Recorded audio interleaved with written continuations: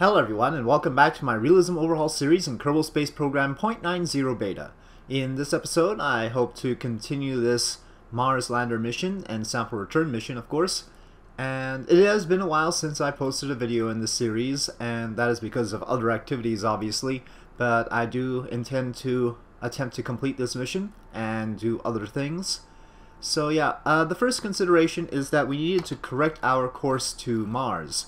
And so you see here I have plotted an 8.3 meter per second correction burn, taking us from this 14,000 kilometer orbit to this much closer orbit, and also going in a counterclockwise direction. No particular reason for the counterclockwise direction, I guess. Maybe that's not such a good idea. Now the important thing is we will clearly be in an orbit that will be covered by the target, the return stage, and so yeah, we'll have an ability to line up with the return stage and rendezvous, so that's good. That's probably the first and most important thing to ensure. So we'll have a potential point there, and probably one over here is more likely to be where we'll land, and that will be a good place to do things from. But we'll have to see about those details when we get there. The question is whether I use the RL10s or the RCS. I don't think I have enough RCS to do 8.3 meters per second on the correction, and I notice coming up. What I'm going to do is I'm going to shut down 2 of the RL10s so I don't have as much thrust.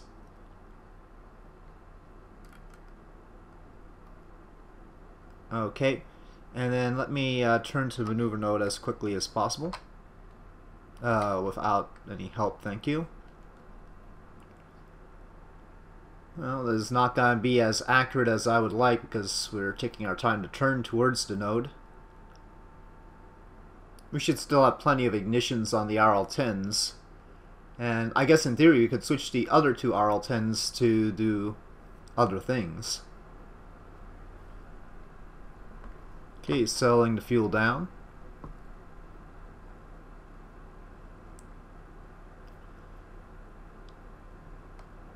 And ignition. Alright. Let's see what that did. Not quite what I wanted. Okay, that's correcting it. I'm just using RCS now. Bringing the periapsis in, hopefully. Nope, that seems to be a limit on... oh boy. On that direction. Oh, SAS was fighting against me, that's why. Okay. Okay, we're drifting over here. And we've ended up rather more inclined than I wanted to. I'm gonna let this drift to another node and then another one of the markers and then correct the rest. When it's in the middle here, it's not very good to try to make an RCS correction. It's not quite the orbit I was looking for, but it is a good periapsis.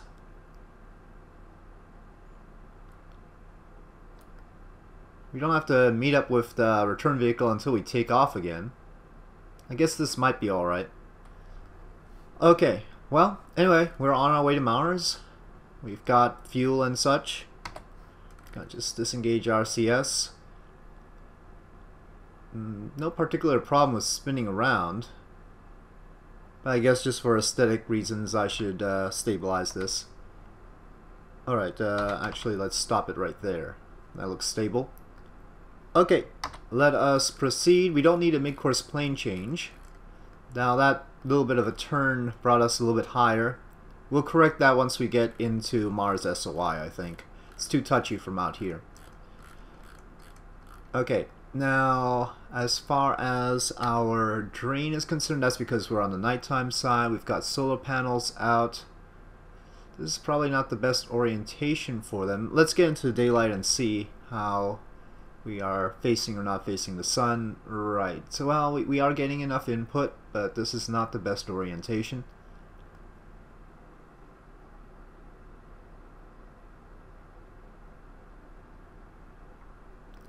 Now, some of the electricity drain will turn off because the probe zone cores go into low power mode, so that'll be good. No, don't go retrograde. Just stay there. Okay. That looks stable. Now let's continue. Out of Earth SOI.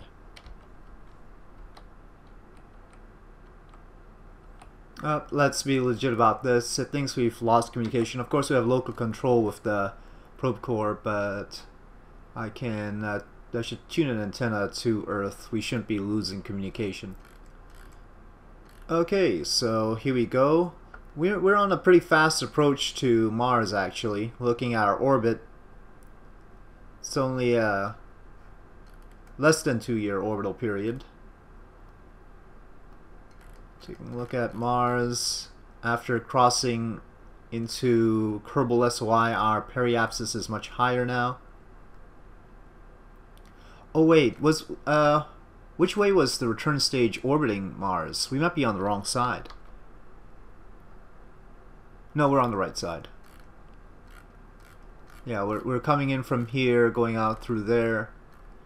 I mean, we're gonna land anyway, so I guess it doesn't matter. Well, let's see what happens. We are carrying some fuel to make corrections over there. Let's go ahead and, well, let's see how much of the fuel boils off. We've got 377 meters per second right now, 4,044 units of liquid hydrogen. Let's proceed. And also we have to watch our electric charge. Well, there goes the electric charge. Okay.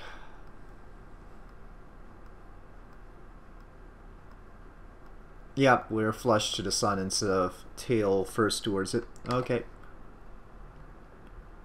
Okay, well that should do the trick for now. Probably have to make some further corrections later. Oh, we're losing charge again.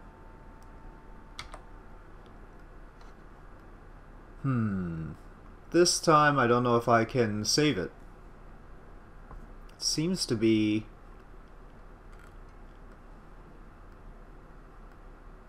This isn't right. Do we have... Okay, we've got that tuned to Kerbin. Maybe we'll just go with local control until we get there. Maybe deactivating this will help? Doesn't seem to. Generation and drain are unchanged. Though this says... Maybe it is causing a problem. Because it says 0.18 charge per second and this isn't reading at all. I'm going to deactivate this antenna. We'll activate it again once we get there. Well, that's the best I can do. Now we're going to go into low power mode with the other cores, so hopefully that'll help. We are 44 days from our target. Yeah, there's low power mode. And we are recovering electric charge. We've lost about 100 meters per second on the boil off, about 1,000 units of liquid hydrogen. This is not good. If I risk turning off these cores completely, that might cause a problem. I mean, that has caused problems before. Obviously, we could just rely on the local control from the early Saturn instrument unit.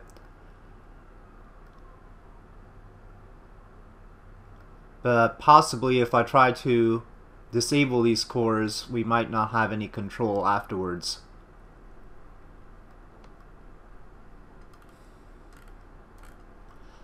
Funny, I thought this sort of setup worked pretty well last time. We used sort of the same stage. I guess some core or another is using more juice than I had on the previous probe. Thought we had the same sort of cores working for us. I mean, I know we had the same upper probe. What if I toggle power here? Will it doom the mission? Required power is only 0.02. For some reason I can't click on the hex. Trying to. Okay, now, there we go. Require power 0.02. That's fine. I think there's another probe core up here. This is one of the dastardly early controllable cores. Require power 0.02. It's really just this that is causing the problem. Maybe we could try to aim the whole thing properly. Go straight down and hope for the best.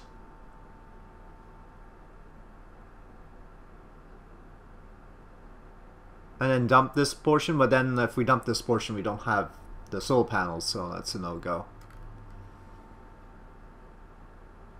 I'm gonna lock the battery on the upper cores. Gotta play that trick. I have no choice. I'm even gonna lock the battery on the standard instrument unit. We'll unlock it once we get there. Yep. Alright, so we're playing that trick. Because otherwise we're gonna be in trouble anyway. I don't know if that'll work with RemoteTech and all this. Generally don't do this sort of thing. Okay, Duna Periapsis is not that bad right now. Let's see if we have control when we unlock the power now. Yeah, we do. Only 14 hours though. Maybe I shouldn't unlock all of them yet. We might need to lock them again. Looks like a whole day before we get in. What's our situation with respect to the sun? Tail's still facing it, so we're getting as much sunlight as we're gonna get. Okay, well, got RCS enabled. We're not exactly in line with anything at all, but I guess we'll try and land around here somewhere, if possible. But let me try and bring the orbit in a little bit. We're going pretty fast, so I'm gonna aim for 50 kilometers. Okay, well that's 50 or less. Darn it, not less. Stop trying to correct. Okay. Now I'm gonna try and use very little RCS to get to the retrograde point, but let me wait until I get closer. Okay. So we've turned, which means we're not getting as much sunlight. I'm gonna lock the batteries again, and then we'll get closer, and then try this stuff again. This is what it has come down to. Oops. Come on, probe core. Funny that the hex doesn't want to light up. There's something wrong with its pointing at it.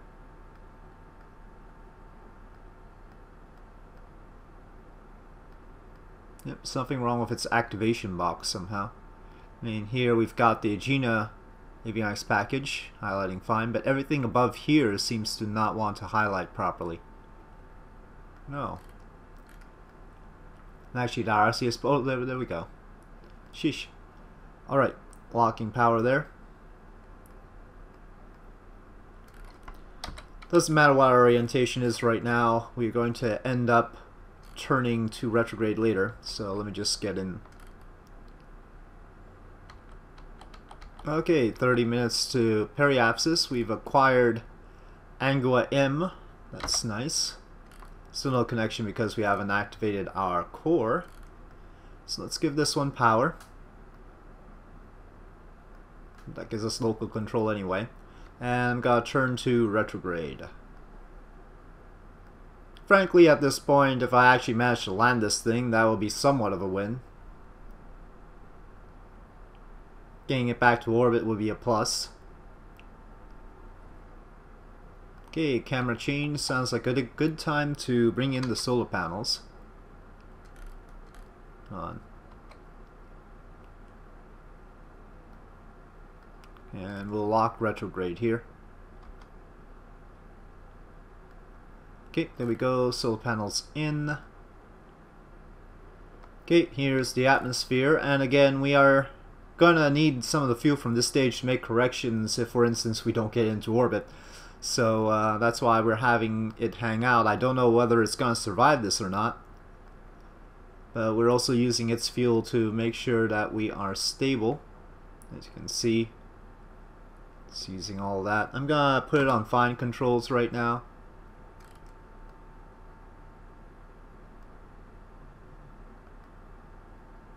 Might be necessary to take it off of that eventually.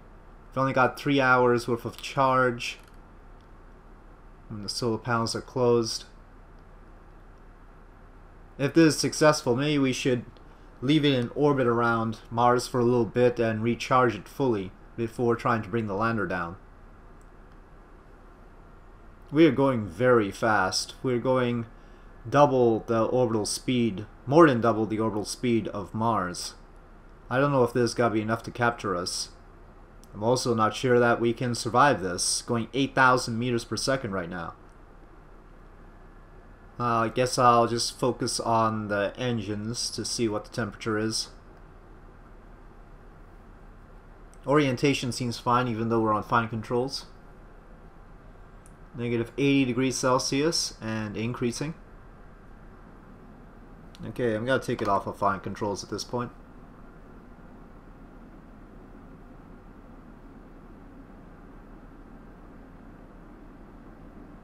We are deviating away from retrograde here.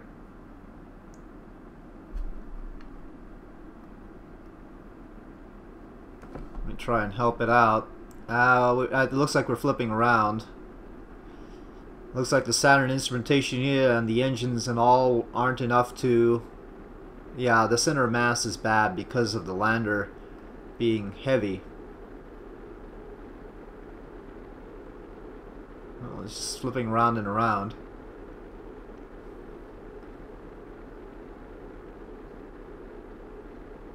Certainly, this has not been a very nominal approach to Mars. And I'm gonna take the RCS off. It's not doing anything useful right now. We are inevitably gonna be catching a little bit more drag than I expected. Maybe that's a good thing, maybe not. We're still not captured, but we're also still not at periapsis. We've lost some speed. Not enough though. Tough to decide what part I should focus on in terms of getting the temperature, but the main tank is 180 degrees Celsius and increasing. The probe, roughly 80 degrees Celsius it looks like on the Ranger Block 3 core. Thrust plate multi-adapter is relatively cool. Saturn instrumentation unit, cool.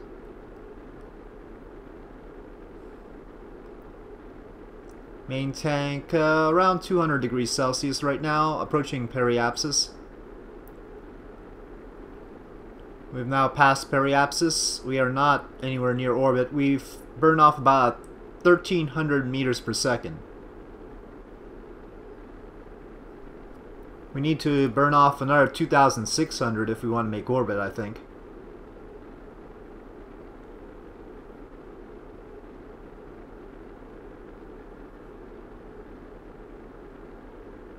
Temperature's holding around 200 degrees Celsius. It should be fine on the temperatures. We are still not in orbit. We're at 54 kilometers in altitude.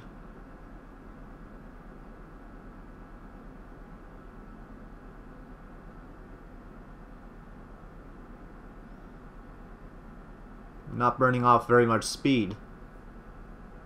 I think in the end the quick trajectory that we were on is going to be our undoing here. Yep, things are getting mild, but we're still on our way out. And we only have 235 meters per second to correct that, which I don't think is going to be enough. You can see the difference between our current orbit and the Martian orbit.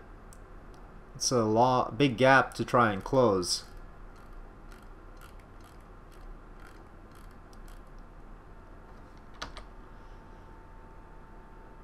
I could try forcing it to retrograde here when the atmosphere is thin, but no, it doesn't seem to want to obey. Okay. I mean, of course, the quicker we do this burn, the better, but I can't turn to retrograde right now. I suppose we could separate the lander and at least bring it down. Just to check that situation out. We're not in communication with any of the satellites though. And this won't be in communication with Earth. Not until we get over here. So yeah, if we try to separate the lander right now, we would lose control. And of course we have to turn on the power on it too. Okay, looks like we can turn to retrograde now. I'm just gonna expend this stage as much as possible. Okay, and ignition.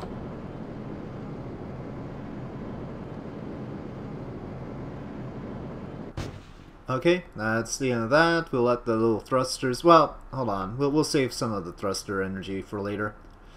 Okay, we are in space, so let's get the solar panels out for the heck of it. Activate that reflectron. This is still activated. We don't have much electric charge for our upper probe. Anyway, let's get it to where communication is a thing. And I want direct communication possible. It's funny, we should have a direct line of sight right now. Oh, we lost electric charge on this core.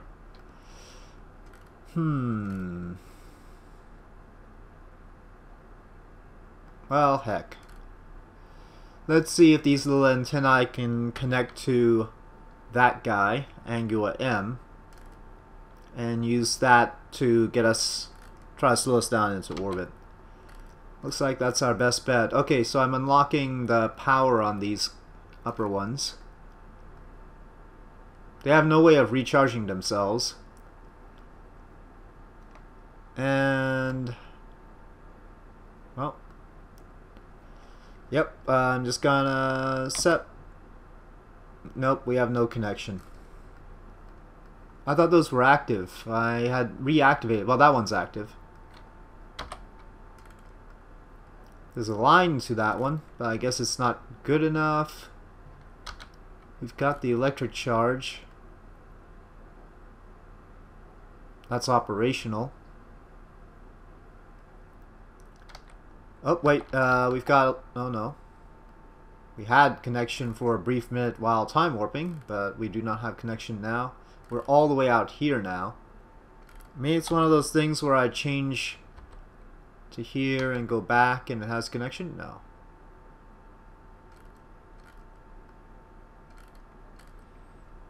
Okay, well, it looks like this was a bust in many different ways. And I'm gonna have to rethink this whole mission. And people have suggested totally different lander. I think that is probably going to be the case. So we're not gonna have this sort of plan again. Oh, it does have solar panels. Well, that's a plus. Unfortunately, I can't do anything with them. I wonder why. It should have... let's see, where is it? We're over here. No, I guess it's too far out for those little probes around Mars to help. Yeah, it's done for. Oh, we were trying to land there. Now I remember. Maybe next time we'll do something completely different. So, we've got two things on the back burner right now. We've got a crewed landing and return mission from the moon. We've got this probe sample return mission with Mars. I can't build a bigger rocket. The game crashes when I try to launch anything larger than the Shakti rocket. So let's just put that out there. But I think maybe an interplanetary mission further out might be a thing to do. We haven't tried that. We haven't gone further than Mars, I think. I don't remember if we've been to Jupiter in this. It's been a long time. That might be a good change of pace for me. Anyway, that's just a thought. I'll get your input in the comments. So if you have any ideas, please leave them in the comment section. Clearly we need more solar panelry, which, as amazing as that sounds. It could be that that's just the way to fix this. We could just add more solar panels and then fly it again. So I'll get your input in the comments below. If you enjoyed this video, please do press like, and I'll see you next time.